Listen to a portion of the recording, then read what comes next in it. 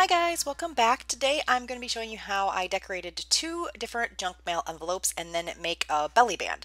So this one is the first envelope I'm starting with. It's just an envelope that I got, it was a return envelope that I got in some mail for like a bill or something like that that I didn't need. And what I did was I coffee dyed it and dried it and everything, and then I'm going to collage on it. So the first thing I'm going to be adding here is some brown paper that was just some packaging paper that I probably got like in an Amazon shipment or something like that. I did ink around all the edges and I glued that down. This is some eco dyed paper that I have. I think this is from My Porch Prints. I'm not quite sure. If you guys need to know, just let me know in the comments below and I can look it up. But I think it's My Porch Prints. Just using my Elmer's glue stick here to glue down the pieces. And what I want to do is try to avoid the little window as much as possible. And because I am using copy paper to do the collaging, I'm just using a glue stick. If I was using something a little more heavy duty, I would definitely be using a stronger glue, but with it being the copy paper, the glue stick works pretty well. So again, just putting some more pieces of this eco-dyed paper down. I just want to have this as a base before I put my other layers on, and I'm just going to ink around all the edges as well.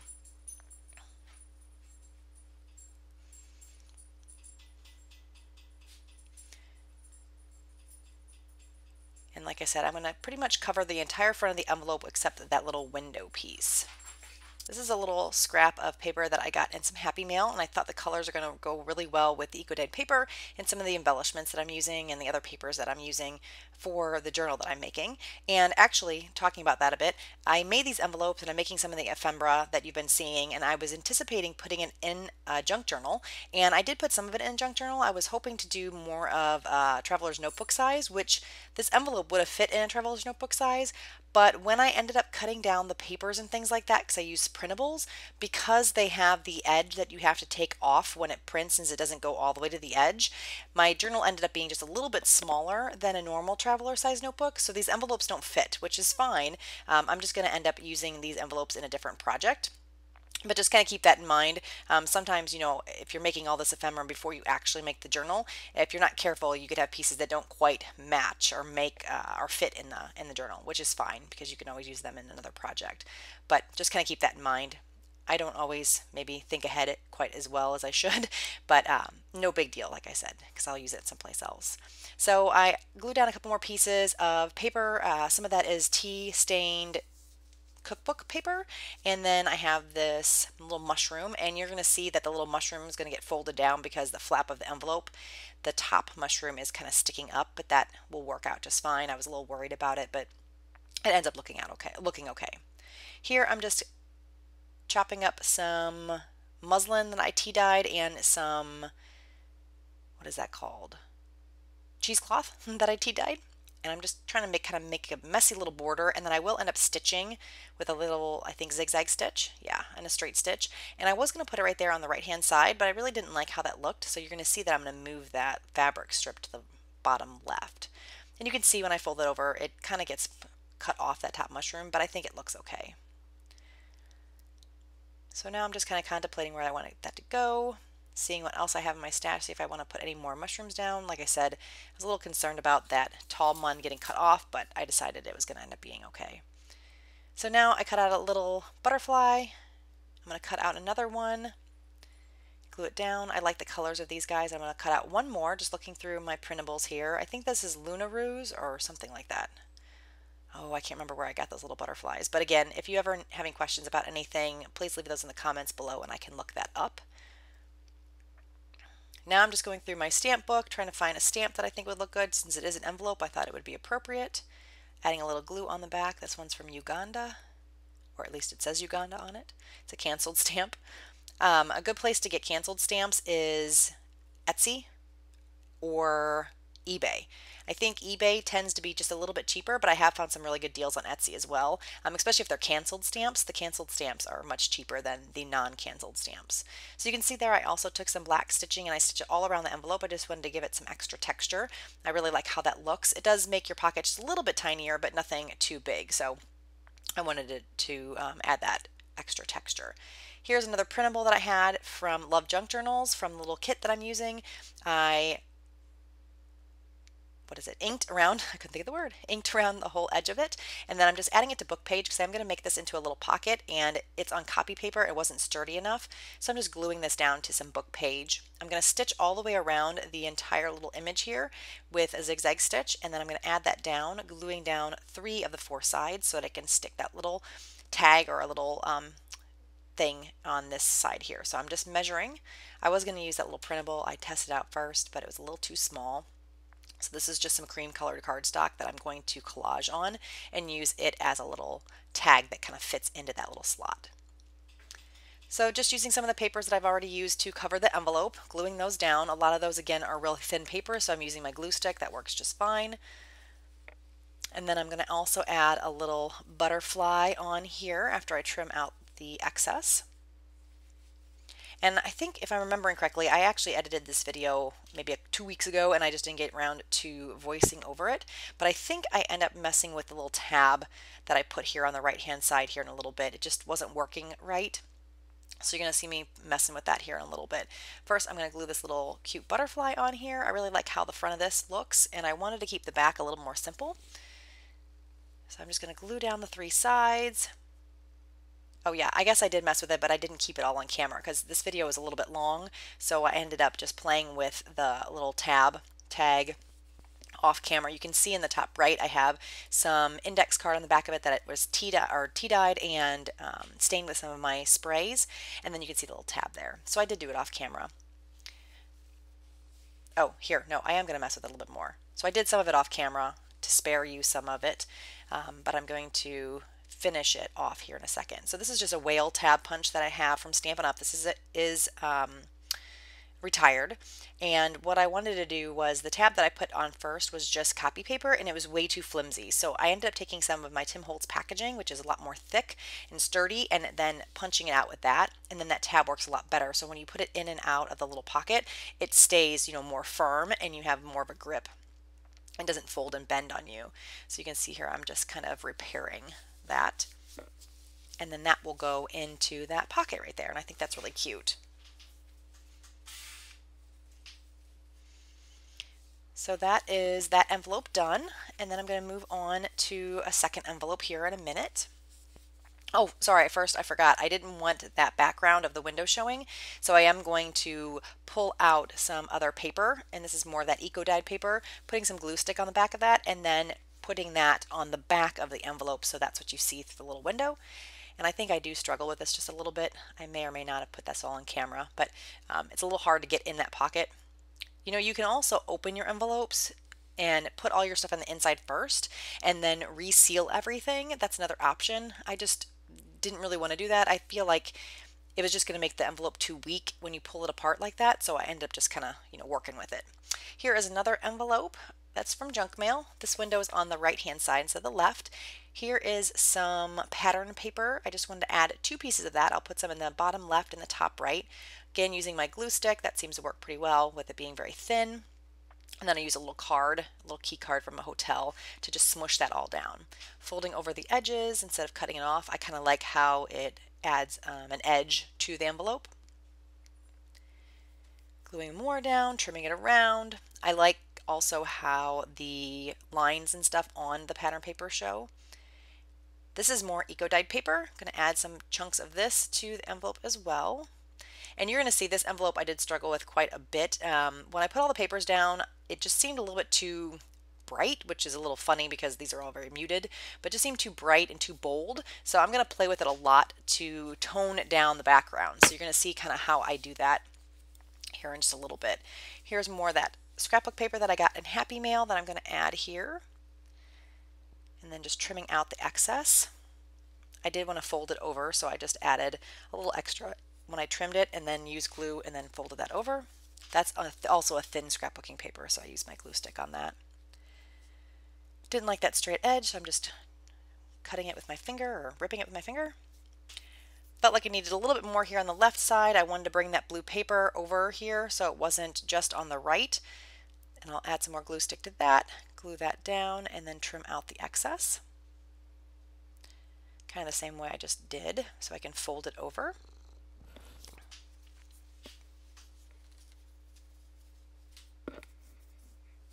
And you can see I just kind of cut the edge there so that I wouldn't have a bunch of bulk in the bottom corner. Here is some Tim Holtz tissue paper. I wanted to put this down, but I didn't want the hard edge, so I did trim around the roses and then added that to the left-hand side. And then I had this other rose here. You can see I'm just very, quickly cutting this. It's not the easiest thing to cut because it is tissue paper, but if you're kind of careful, you can get it a rough cut around whatever image you're trying to cut out. Add some glue stick, use my little card to smooth it down, and it's there. So here I'm going to add, this is, oh, I never can remember what this is. It's from like a key punch or something like that from old work days when you'd punch out the little cards. I can't remember what they're called. I think my mom actually might have used these when she used to work at an electric company. But anyway, I got these at an antique mall. And then I'm just gluing these down. And sorry if you can hear my dog. He's in the other room barking probably at one of the other dogs that is eating his bone or something. He doesn't like when the others play with his toys because he's a little brat. He's the baby of the family. So I don't know if you can hear him or not, but he's hopefully stopped barking now. If he keeps going, I will go get him. Gluing some more tissue paper down. I just didn't like somehow those edges were kind of coming together. They looked a little too harsh, so I'm adding this down. And then here's where I'm kind of seeing that, although I like what this looks like, it's just too bold. There's just, I don't know, it's just too much going on. It looked a little bit messy and just overwhelming. So I am going to just keep going with this. I do end up liking it in the end, but I do have to do a lot to it before I'm happy with it. Here's just some 3-in-1 glue that I really like because these cards are like more of a cardstock. I am adding this glue because it's not going to stick very well with the glue stick. And those cards also are tea dyed, so they do have a little bit of kind of more texture to them just because they have the tea dyed stain on them. So they look a little bit more vintagey, and they kind of just match in or blend in a little bit more with the products I'm using. So I really want to use that little image there of the owls. I really love the colors, and I thought they went really well with that bluish scrapbook paper that I'm using. And then here's where I'm like, it's just too much. It's just overwhelming. So I'm taking some gesso and I'm using my key card to scrape it down because I want it a really messy look. I use my fingers. I'll use this, just kind of pushing it around everywhere. I will use my heat tool to dry it. And I'm still going to think that this is just too much. It's just too loud, too bold. It's just not doing it for me. So if first you don't succeed, try again. Is that the saying? So you're going to see here that I'm just going to keep doing this. And then ultimately what I'm going to end up doing is I grabbed some backing to an backing to a napkin. And I am going to put that down, and then that just kind of helps mute it down just a bit more. So you're going to see me here. I'm going to get ready to glue that. Didn't like how that looked, and here's that little napkin. So this is a good way to use the napkin bases. So if you're using the top part to decoupage, you can use the bottom piece here to do this. It's kind of like tissue paper. It looks really opaque here, but once you add a little bit of Mod Podge and water, you'll see that it really kind of just adds a layer on top. It also adds a lot of texture, and it mutes down the colors of the background just a little bit. So I'm just going to add a little water to my Mod Podge. Another thing that you can use is gel medium. I didn't have any of that. I've heard that Mod Podge, depending on your climate, can leave your projects a bit sticky even after they dry. I haven't had that problem, but I was a little worried about that. So I did recently purchase a little tub of what is it called? Gel medium at Hobby Lobby because they had it on sale. So I haven't tried that yet, but I heard that works really well. So I just wet my brush and traced around the little window of the envelope and then pulled that out so that I didn't cover up the window. I thought my Mod Podge was just a little too wet, so I add a bit more. And then I'm going to do half the envelope here, just painting it on. I'll put down the napkin and then I'll paint the other side. So this is really simple, just painting it all over. It's pretty messy. I just use my paintbrushes that I use for all my other stuff, and as long as I put it in water right afterwards, it seems to keep the bristles okay. It doesn't really seem to ruin it. Now, I wouldn't use like a super fancy paintbrush for this, but it works really well for this, and I haven't had any problems of it like getting really stiff and unusable for other things. You just need to make sure you get it in water right away and rinse it out. Preferably warm water. I think that works a bit better.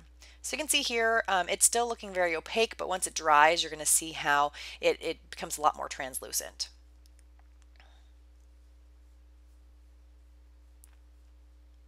Just cleaning up my window there, making sure it's all smushed down.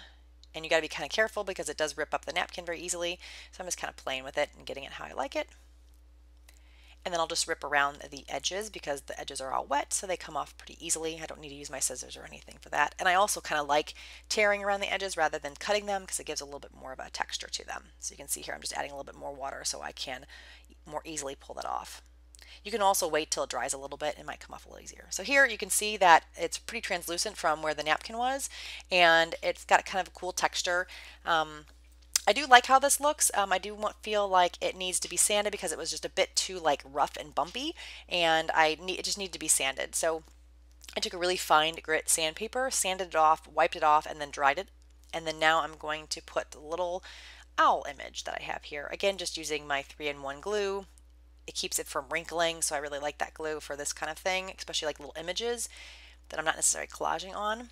And then I'm just taking my finger and just smushing it down, and any glue that comes out the edges I'm just rubbing off.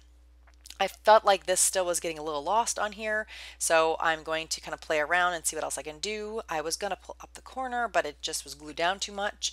But I thought adding this little doily over here would tone down the left side a bit more. This is a yellow doily that I have coffee dyed a bunch of times. I usually use this to put texture on some of my coffee dyed papers, and I thought it looked really pretty now that it had been teed and coffee dyed stained so many times that I wanted to use it on this project. Just trimming out the little bits here on the edge, and then kind of looking it over, seeing what else I need to do on this. I felt like I needed something there on the doily now that it's sitting down on the page. So I fussy cut a couple little butterflies out, and I really think this is kind of tying everything together now because the colors on the blue die cut of the owls is matching some of the blues and lighter colors that I'm putting on have on the butterflies. And then I also have more of that little punch paper that's in a blue that I've coffee dyed, and I'm adding that to pick up on the blue of the owls. So gluing these little guys down with some of that 3-in-1. Again, that keeps them from wrinkling. This envelope is pretty busy still, which is fine. I'm going to actually make it more busy because I'm going to add some lace to it and some twine. So this is a pretty intense envelope. Like I don't know. I like how it looks, but it is pretty crazy. So you can tell me in the comments below if you like this one or not. I think I like the one I did first a little bit more. This one's a bit much, but you know, it works. I do like it. It's interesting. It's fun. I'm definitely going to keep it and use it in one of my journals, but it's probably, you know, a little bit more than I would normally put down. So here you can see I just trimmed that lace. It had kind of like a double edge on top and bottom, and I didn't want all that. So I just trimmed it in half. I'm adding some some ink to it to kind of tone it down. My 3-in-1 glue, gluing it down. I'll put that piece there at the bottom, and then I'll put another piece at the top. Again, I'll just use my ink to kind of tone it down a bit because it was too white. More 3-in-1, stick that down, and then I felt like it needed something else because now it was too white and it needed something to ground it a bit more. So you'll see I'm going to pull out some like jute twine, and I'm going to add that on as well. Oh, this is pretty frilly. So here is some of that jute twine that I was talking about. I think this came in some Happy Mail, and I just keep that in my stash to the top right of my screen so I can just grab from that and use up all my stuff, and then I'll glue that. I felt like that just kind of grounded it a bit more. I don't know, the brown, I thought it was a little bit floaty. I don't know if that makes any sense, but I thought this kind of grounded it a bit, and I end up liking how this looks, like I said, but it is a bit much. It's a little bit of an intense envelope, if you will. So I think that is it. Just kind of trimming off some of the excess twine here. That was a little bit too much. And then I'm going to show you a little bit of a close-up. I will end up putting a backing also. Oh no, sorry, I have to fix the back of the envelope. It was too plain back here with all the little edges that I folded over, so I do end up putting some coffee dyed paper on the back of this to just kind of cover up all those miscellaneous edges. And then I also will put a piece of paper behind the window of the envelope, so also you don't see the background of what the current envelope looks like. So here I just cut out the tea dye paper, glued it down, and just kind of gives a little bit cleaner of an edge on the back here. And then I'm going to trim some of the envelope pieces that are sticking up a bit much to kind of clean it up a bit. And then the back looks much better.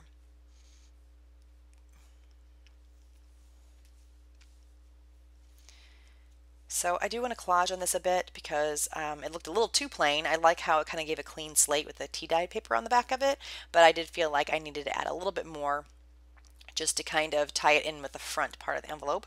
So I have this eco dye paper again. I'm just going to use the scraps that I have been using. I'm going to glue those down. I have this dictionary paper that has been coffee stained, and I'm going to add that as well, just ripping it up to see how I would like it.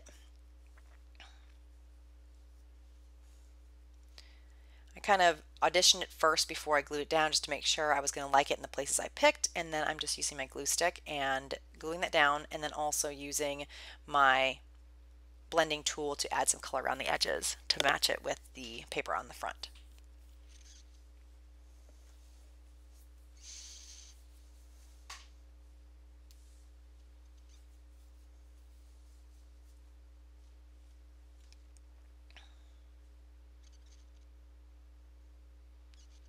So just inking and gluing, and then I believe I do put some fussy cut images on the back here if I'm remembering correctly. Like I said, it's been a little while that I did this voiceover or did this editing of the video, and I can't quite remember what I did on this back part, but I'm pretty sure I did add a little bit more. Just trimming off the excess from where I collaged, folding in some of the edges on the top. Yeah, here's that little butterfly. I'm going to add, I just did a little bit of inking on him, just tie him back in. He's a little too bright, and I really like that color combination with the tea dye paper. And then because I used mushrooms on the other page, I'm auditioning a couple mushrooms here to see if I like anything.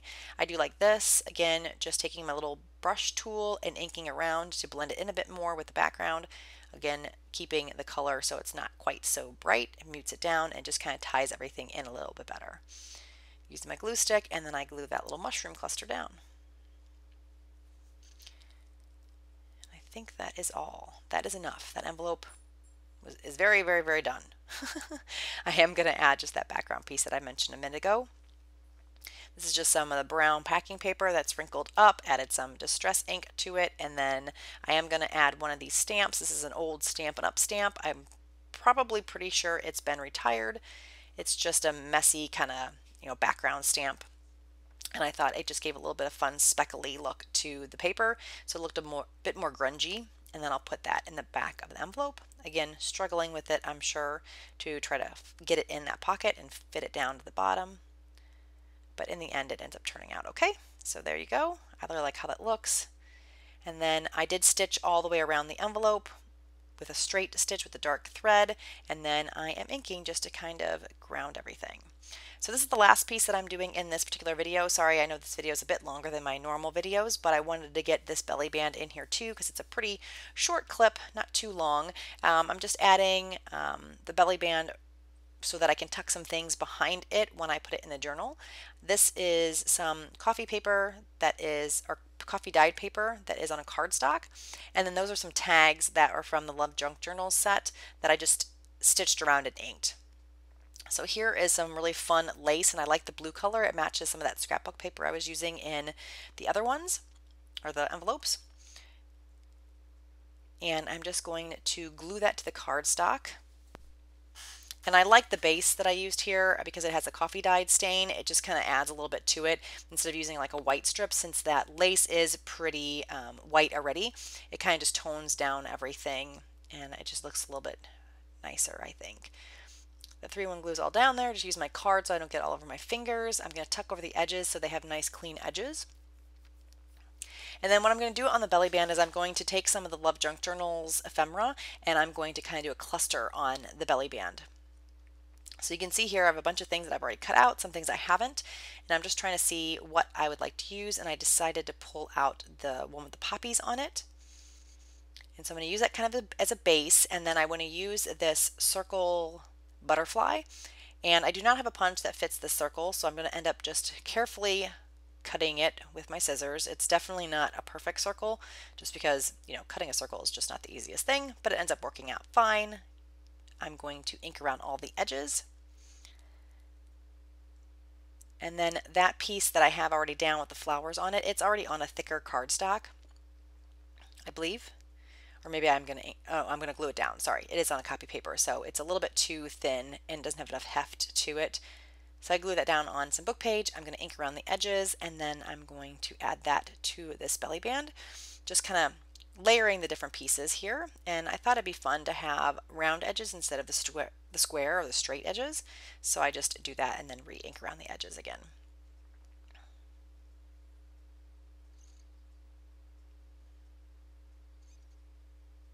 I really enjoy using circle elements in my collaging and in my scrapbooking and that kind of thing.